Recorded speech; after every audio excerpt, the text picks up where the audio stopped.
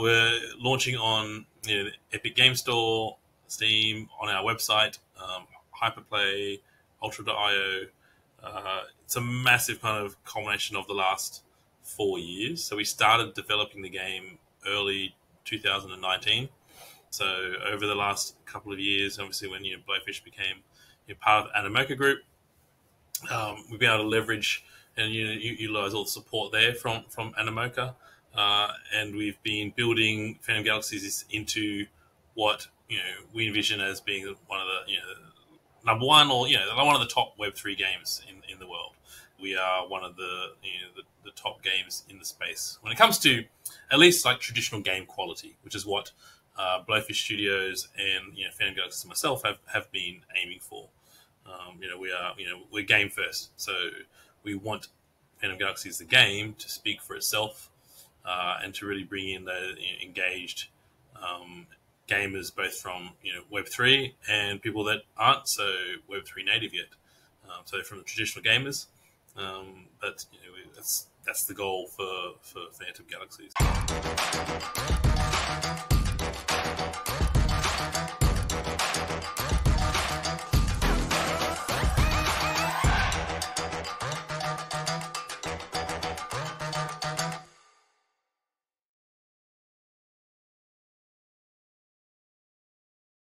And we are back. Welcome once again to the Founder Insights podcast by Animoca Brands. I'm Rich Robinson, entrepreneur in residence at Animoca Brands. And today, Kaboom Town, ladies and gentlemen, boys and girls, I was with Ben just recently in Hong Kong at Hong Kong FinTech Week, and we talked about the big upcoming early access to Phantom Galaxies, which is being developed by Blowfish Studios, which has been co-founded by the man himself, the man of the hour, Ben Lee. Everybody, put your hands together. Don't care if you're driving or in the bathroom. Doesn't matter. Welcome, Ben. Thanks, Rich. Good to be here. And yeah, it's good to see you again, just a couple of weeks later. You as well. It was a pretty terrific week in Hong Kong, the mothership of Animoca Brands, and I would contend one of the epicenters of Web3 and DeFi globally. And you could feel the buzz. If that was the bear market, then strap in, kiddies, for the bull. And not only was it terrific to see you in person, but the rest of your most excellent team. I mean, I can't emphasize how much the world-class, amazing nature of Blowfish Studios and what you guys are bringing to the multiverse with Phantom Galaxies. And please tell us about this AAA RPG ASAP, or s'il vous plaît, SVP. Thank you. Cool. No, thanks, Rich. I mean, I guess the easiest way to explain or to pitch Phantom Galaxies is that the player fantasy is transforming robots in space, shooting other robots and spaceships. I mean, getting to live that out. You can probably see from behind me, I guess, growing up, I watched a lot of G1 Transformers, Robotech and Macross, and they're the two kind of biggest influences into Phantom Galaxies. But yeah, it was amazing in Hong Kong that week, like you said, with Hong Kong FinTech Week, and then you had Ape Fest.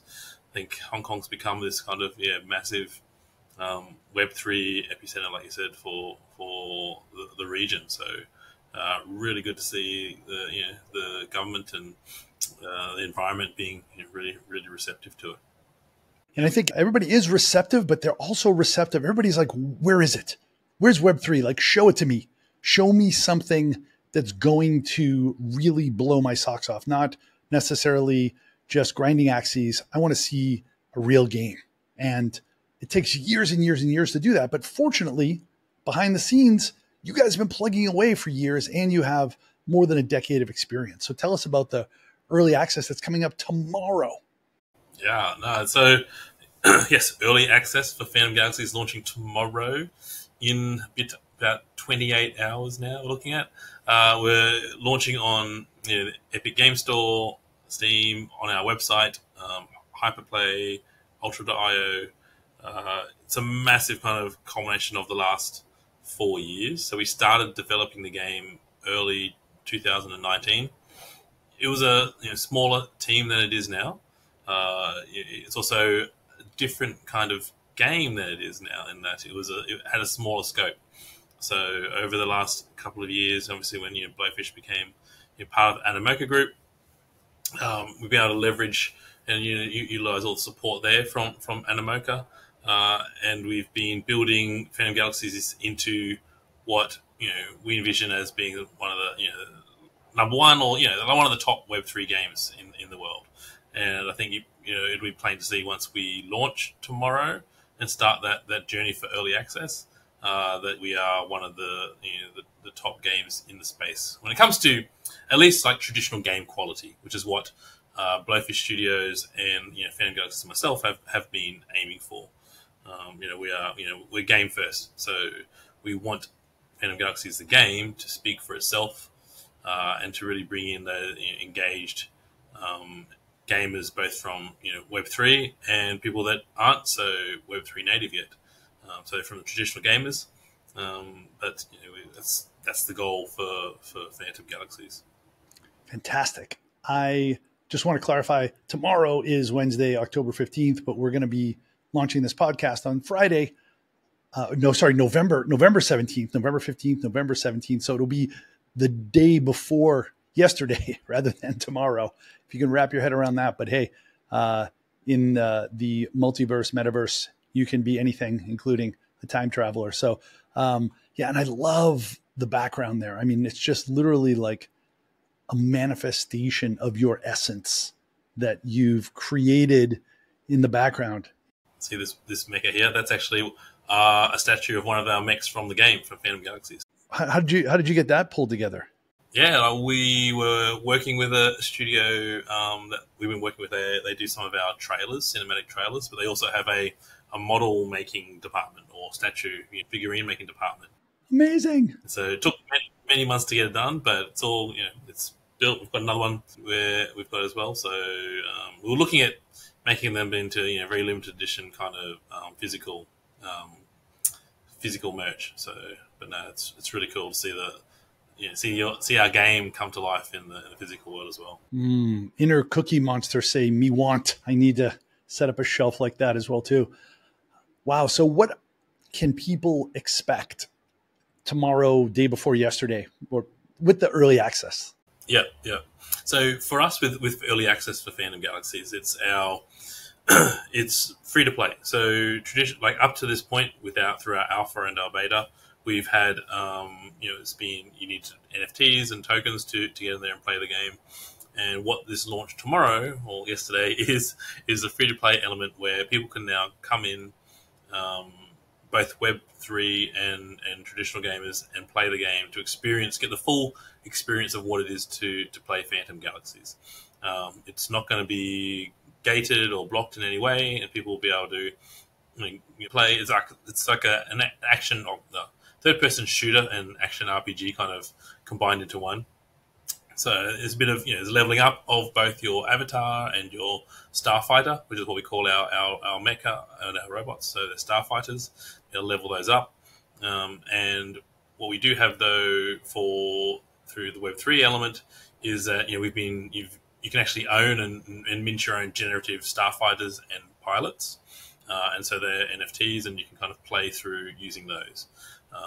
And there's the idea is that as a free-to-play mechanism, we want to get as many people into the game to not be scared to give it a go and see whether they like it or not, and then hopefully we onboard them through into the full experience of owning their own starfighter, their own pilots, and then in the game, it's loot based. So as people complete missions and quests, they'll get rewards and they'll get obviously items. And if you're lucky enough or complete the highest level quest, you'll get the kind of super legendary items, and you'll be able to essentially mint those out and become NFTs. And so you'll have them in your wallet. If you're a Web3 native, and you can trade them or you can give them to other people, or you can sell them. And that's kind of the main kind of Web3 digital asset ownership element of the game. Fantastic. I'm really looking forward to this convergence of AAA gaming and on these traditional platforms of Steam and Epic Game Store, and also using this free-to-play paradigm that everybody is familiar with, but then sort of seamlessly, frictionlessly onboarding people onto Web3. It should be something that just feels elegant and a clear evolution and step up. Tell us about the kind of thought behind that of like the Web2, Web3 bridging. Yeah, no, for sure. So we've been over the last 2 years designing and building out the whole kind of back end for how we've planned this to go. Obviously, this has never been done before, so everything that we're doing is we've gone in there and thought about it quite a lot and our design.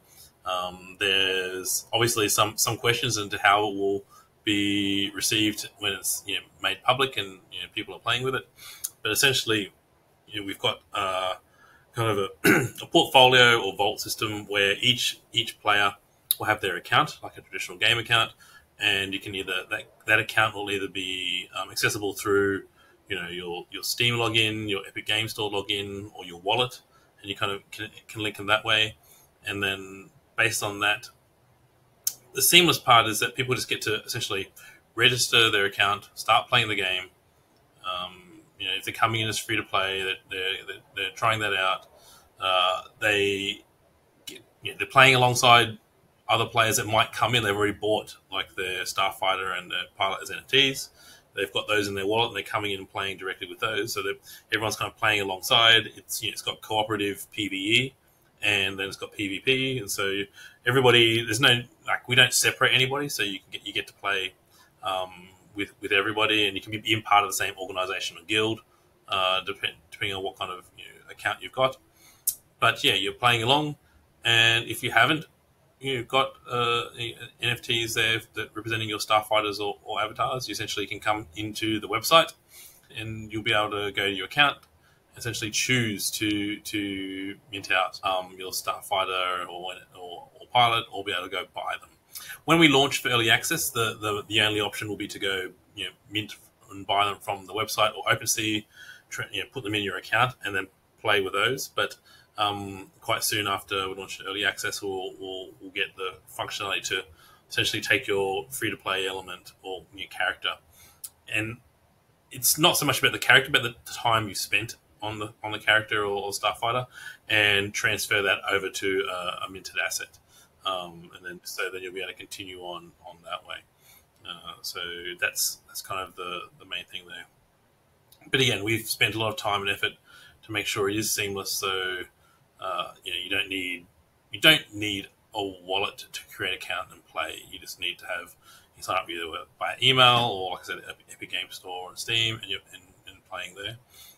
And then if you don't have a wallet, then we'll have the functionality to help you get one. We're working with a couple of different partners in the background to try to get that done. But then so really it's about trying to make sure people don't have to deal with all that until they need to. Once they're fully engaged with the game, because as someone as you become more engaged and have more invested in the game and really enjoying it, then you'll be prepared to kind of do a bit more to if needed to move full Web3. Beautiful. Yeah, I mean, of course, world's largest community, 3.4 billion gamers, most of them in Asia, most of them very comfortable with virtual items and virtual currency, and a lot of them crypto holders. But just as when free-to-play launched, I mean, if you did the in-app purchase or you just did the free-to-play ad-supported version, then you were playing alongside each other. It didn't kind of matter, right? And it should be that sort of like natural entry point. And I think over time, just because most of the value has been accruing to the platform, to the game developer, and now the And then that's including all of the data, all of the time. Like you said, that time is valuable that people invest in a game. It's both something that gets them more connected to the game, but also makes them, really valuable as a contributor. And to be able to reward them for that, I think in the future, people will really look at something and say, why aren't I able to have this on chain? Why aren't I able to own this? Because I'm putting so much time and treasure and actual money into this, right? So beautiful. I really look forward to that big launch, and going to be playing with my boys who have a collection of Ravel Yours in the background there, and who love it and are all in. Tell us a little bit about the origin story. Blowfish Studios, fully acquired by Animoca Studios, by Animoca Brands. But 12 years old, the company, and has a rich history and some great wins. Tell us about that journey up to present day. Yeah, it's a long story, but I'll keep it as short as possible. So, myself and my co-founder Aaron Grove, we back at university days, back in the mid to late 90s, we were avid gamers, and we used to game, and we became friends that way. But on the side, while we were at uni, we were doing our own hobbies, and part of that was game development. I've always had a passion for game development ever since I was even like in primary school. Just kind of loved developing games and designing games. And so with Aaron, I built my own game engine, so to speak. This is before Unity and Unreal. It was before we had like 3D graphics engines, and so I learned how to do that. And he was doing all the art and animation, and we kind of did that. And then I bet those games that you played in the 90s were like LAN parties. You probably had to like physically move your desktop, right? Yes. Yeah. That was. Yeah. Right. So that's some old school street cred right there too. Right. So we weren't all on the internet. That's for sure. So that was before the 90s. In the 90s, there was the internet there, but before that, I did LAN parties when I was back at school, and there was definitely no internet then. But yeah. And so we kind of went our own way. We're still friends, but we were going down our own careers. I was in software engineering, still always doing game programming and graphics programming. Aaron was doing visual effects and kind of traveling the world and working for different visual effects houses. And then around 2008, it was kind of the advent of Unity, and the iPhone was coming out, and we essentially, I did like a kind of a test, a prototype, and I was over visiting Aaron one year, and I showed him in 2008 and said, look, this is what we're capable of doing just by ourselves now, just the two of us again. And from that, we decided to essentially give it a go. So we kind of quit our day jobs and started Blowfish full-time end of 2010 and gave ourselves a year. And so essentially our third game in 2011, we launched it, Siegecraft. It was kind of had the right hooks and visuals and gameplay that Apple kind of really liked it, and we were able to become part of their yearly kind of Apple and iPhone and iOS launch. And so we were featured, went to number one US and globally, did over $500,000 US in sales, gross sales, and so it was a $1 game, right? So that was pretty cool, paid game, and that kind of then just kickstarted Blowfish Studios from there. And over the years, we did work for hire as well for people, but then we're always working on our own games. But essentially, over the years, we've been very big on new technology and staying at the forefront or the leading edge of the game industry. So when PlayStation and Xbox opened up self-publishing, we released our games on PlayStation 4 and Xbox One. Then after that, kind of the VR kind of trend came up. So we worked with Valve and got some VR games out there as well. Then subscription services started, and so we had a great relationship with Apple since 2011, and we got a couple of games onto Apple Arcade, so we were a launch partner there as well.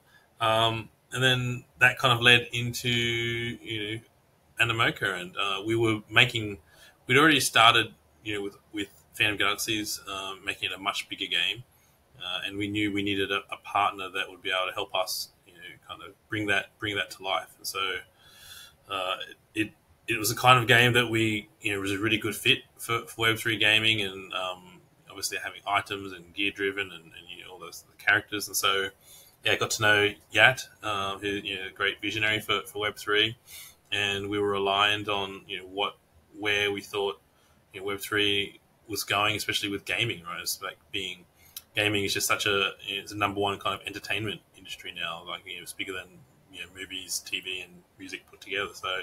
So it's huge, and so that's kind of how we got to the point where working with Animoca and taking Phantom Galaxies and really using all our previous year's experience and our team and building up what you can see now, which has been, I think it's been a very exciting journey, that's for sure, for all of us. Very long journey, but very exciting. Beautiful hero's journey. Thank you for sharing. And it's interesting, that kind of common thread that I see for some successes. It does really help when you know somebody from school or from work previously, and you have that trust and you have understanding of each other's strengths and weaknesses, and you can kind of support and also get supported by them. I think it's a really excellent foundation for any company. And also the fact that you guys really have this shared, passion. I mean, oftentimes people say to follow your passion. I think it's kind of shitty advice, but the fact is that you guys really were able to weaponize it and do it in a really successful way. And then the other thing is, it's better to be lucky sometimes than to just be awesome, because you got the perfect timing with that launch. And I think that really gave you, you need an unfair advantage, and that timing with Apple is just as beautiful, right? No, I was to say, I mean, that's one thing we always recognize, that no matter, you've got to be really hardworking and committed to what you're going after, but you always need that sliver of luck as well. That's kind of what happens at the end that differentiates if you're how successful you can be. So it's definitely, you need everything all together to really have a chance. But then you had the surface area of serendipity, surface area of luck, because you put it out there into the universe and multiverse, and you said, we're doing this, putting our flag in the sand, and then the universe conspires to help you make it happen. And when the universe is conspiring against you a little bit, then you can always do outsourcing, right? So I think that's actually, it's not always like, hey, we launched a product and to the moon and like again and again and again, right? You can kind of sharpen the axe by doing the outsourcing stuff. And I've had game companies where that was bread and butter for many years. And it's a really great skill set to have, to be able to, get you to where you are now. Yeah, no, 100%. I mean, and then also like about 4 years ago too, so we added also publishing. So we actually became a game publisher where we would publish other developers' games. And so we had those three kind of areas where we had our own IP and self-publishing, then we had the work for hire, and then we were also like a indie game publisher where we'd be able to take our experience and our skills to help other game developers launch their games to the rest of the world. Beautiful. Yeah. I love Ray Dalio. He's the author of Principles, and he said, you want to ask, a wide range of people for advice, but you want to have a weighted believability index. So if somebody gives you advice, but they've never done it before, but somebody else has successfully done something 3 times, then you weight their advice much more. And gaming is the most complex consumer app that there is. And if you haven't done it, dev hell and, live ops and optimization and rinse repeat, 3 times, then you just haven't been battle tested enough to be able to do what you guys are doing now. And you've done it way more times than that. So I'm really excited about, this upcoming launch. Thank you. Yes, we've done it many more times than 3 times. But every time, I'll admit, we've always got that same level of trepidation, anxiety, and but also excitement around it. You always know that anything can kind of come out, and however prepared you are, something will always a new surprise. New mistakes, make new mistakes. But somebody told me once when I ran my first marathon, they're like, the person that's winning this marathon is going to suffer probably even more than you are. Like there's not like the suffering doesn't go away. You just get faster and better and different level, right? It's just new next level. Better at handling the suffering, or Yes. ways to. Yeah, the brain's very powerful, right? Yeah, and let's talk about that. Let's talk about the battle between your ear holes, not just the battle, with the team or in the market. Tell us about that, about some of the trials and tribulations and triumphs, some of the lessons learned along the way for you. Yeah, I mean, no, that's a great great question. It's obviously doing this now with managing the company for so many years, been ups and downs like over that time, and I think one of the things that you learn is that it's kind of sad in a way, but you kind of like you really enjoy obviously the ups, but when things are going so well and the ups, you kind of now there's this voice in your head saying it's not going to last forever, but so you've got to enjoy it. So that's one important thing. So first thing is know that what goes up must come down, what goes down must come up. You're going to have ups and downs, but second thing is also enjoy those ups, right? Just even though you're knowing that it's highly unlikely it's going to stay there forever, you should still take the time to enjoy it. And that's great. But if I may, I haven't known you that much, but I can tell you enjoy the downs. Like I just see your face and your smile and your attitude. Like you have excellent equanimity and just sense of humor, right? So I think that's just as important. Am I speaking out of turn, or am I right? I don't know if enjoy is the right word. I would say that I've become, like I said, I know that there are downs. I will say, going back to your question, one thing for me, family has been, support from family for me has been what I've needed to get through some of those really, really low downs. Like I said, being forgiving of yourself as well. Like one thing to remember is that we're always, at least myself, I'm always doing my best that I can. Can you peel that back though, of like something, if you don't mind, like being more vulnerable, of like, because it's easy when you're such a great achiever and you've done well to just beat the crap out of yourself, but then that's not really beneficial either. Can you give an example where you had to really just be like, okay, I forgive you, Ben. Let's move on. Yeah, well, I mean, there's easy ones where, say for a game launch, we've done so many game launches, right? So there might be a launch where going into it, being the managing director or being kind of the one with the most final authority or whatever, you have to make decisions, and sometimes you'll make a decision that to kind of take a shortcut here or take a shortcut there, or say prioritize something. And there's been times where it's just been wrong, and that's caused like a pretty bad outcome for the product. And so that's definitely one of the times there where you've got to say, okay, well, just take that. It's like, again, you didn't know, what I mean, you didn't have a crystal ball, so you had to make that decision, and it wasn't right, and it has repercussions on the business. But again, you can't go back in time. You've got to pick yourself up. Don't try to do it straight away. Give yourself at least a night or a week to kind of take that hurt, take that pain, and get through it. And similar to people, our studio, we started with 2 people. We are now over 100 people.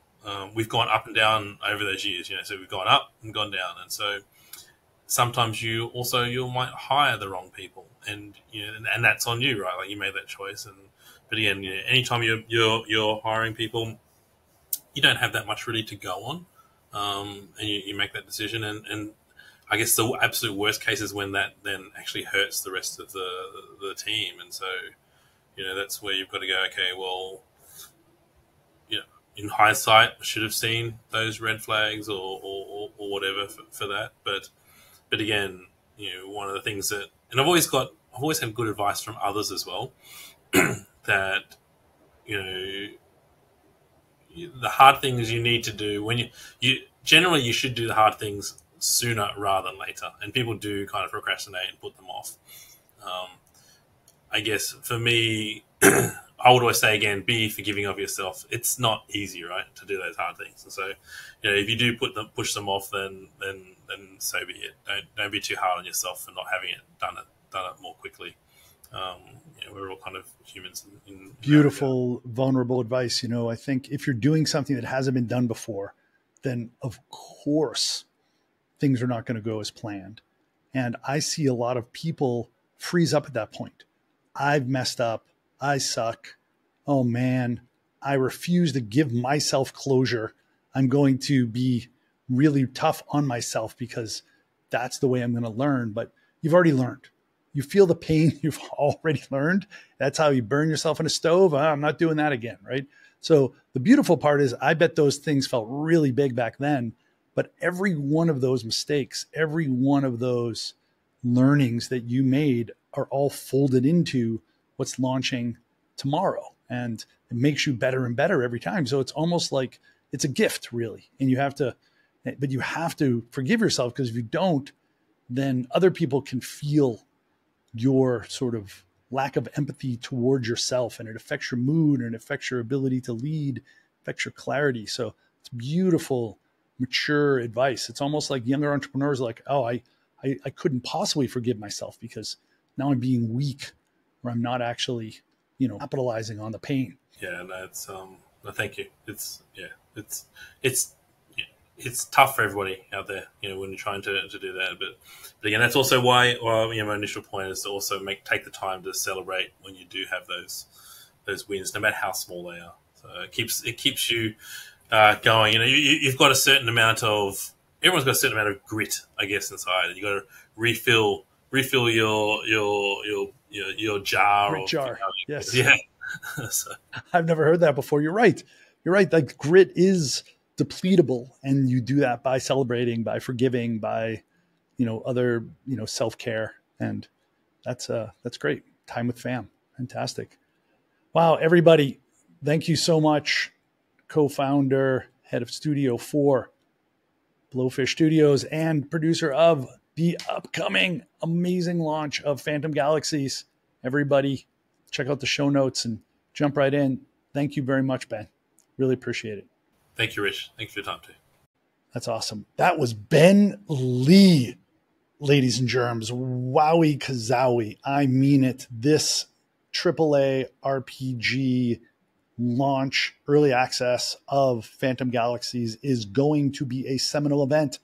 Please, CLS, comment, like, subscribe down below, and join us for more Founder Insights podcast by Animoca Brands coming up soon. Thank you. This podcast is for information purposes only and should not be considered as financial advice. Any opinions provided in this podcast reflect the views of the speakers only.